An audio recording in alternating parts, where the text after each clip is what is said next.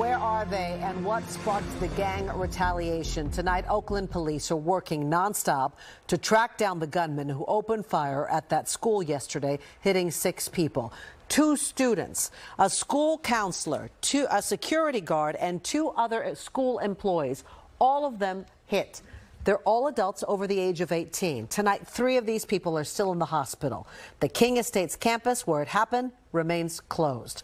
Tonight, we're also learning more about the shooters. Investigators say they could see on video that at least 2 armed men carried out the attack yesterday, and they had at least 1 accomplice, maybe 2. All of them still on the loose. Police chief believes the shooters had an intended target, and while it's unclear exactly who, the chief says they're looking at all 6 victims closely. Now, our investigative unit has been digging in to find out who the gunmen were after and why. According to police sources, the apparent target is a student who recently enrolled at Rudsdale Newcomer School.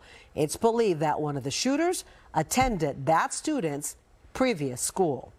So now what? How do you stop these retaliatory attacks? Well, that's exactly what people at a mayoral forum in Castleman High wanted to hear from the 5 people running to be the next mayor of Oakland. Here's NBC Mayor Cheryl Hurd. What has never happened here before happened yesterday. A middle school principal starting out tonight's Oakland mayoral forum with an emotional plea for student safety on campus. This is an urgent call for action. The time is now. Her call to action directed at 5 candidates who are running for Oakland mayor, replacing Libby Schaaf, who has termed out. Our crisis is centered on the crisis of leadership.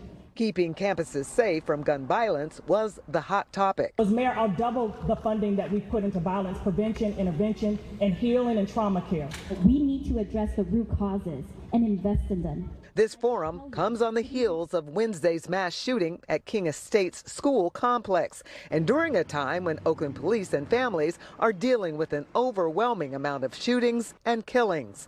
The candidates say they know what it takes to fight crime. When I look at our public safety system, we need someone who's got the consistency and the courage to stand up against the loud voices in the room. Police, when we are attacking the police, when we are not giving them the tools that they need to do their job properly, that is the results. We spoke with Oakland Police Chief LaRon Armstrong about how his department responded to yesterday's shooting. Our first officer on scene was there in 4 minutes. I think we have to end this generational belief that we can't communicate with the police. We also spoke with parents at the forum who are scared and believe they know what's needed to bring about peace. More security, having closed doors. Parents tonight say that they've heard solutions for a safer Oakland, but the city is still in crisis. They're hoping a new mayor will keep his or her promise. In Oakland, Cheryl Hurd, NBC Bay Area News.